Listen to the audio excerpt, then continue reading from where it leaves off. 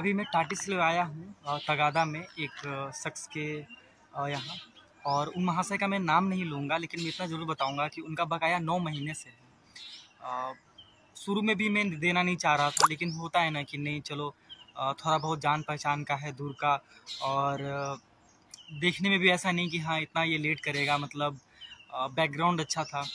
तो पहला वो आधा पैसा वो दिए मुझे करीब 4 महीना बाद, और बाकी आधा उसके लिए मैं अभी वेट कर रहा हूँ।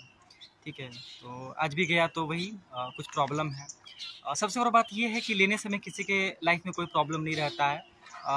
बस शाम तक दे दूँगा, अगले हफ्ते दे दूँगा, मैं अगले महीना दे दूँगा। ठीक है, और लेने के बाद हर किसी के लाइफ में इतना सारा प्रॉब्लम आ जाता है। और ये सब देख के मतलब पता चलता है कि नहीं, लाइफ में पूरा दुनिया में मतलब बहुत प्रॉब्लम है। ठीक है, आप किसी को अगर उधार दे दो तो उसके लाइफ में फिर प्रॉब्लम ही प्रॉब्लम है। तो इसीलिए शायद मैं आगे भी जो किसी को सजेशन देता हूँ तो यही बोलता हूँ कि नहीं, उधार का बिजनेस नहीं कीजिए, जितना नगद में कीजिए। खरीद पे भी बेच दीजिएगा तो एक तरह से फ़ायदा ही रहेगा, एटलीस्ट आपका पैसा डूबेगा नहीं।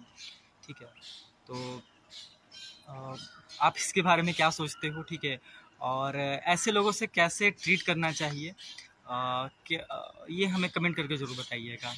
ठीक है, और थैंक यू।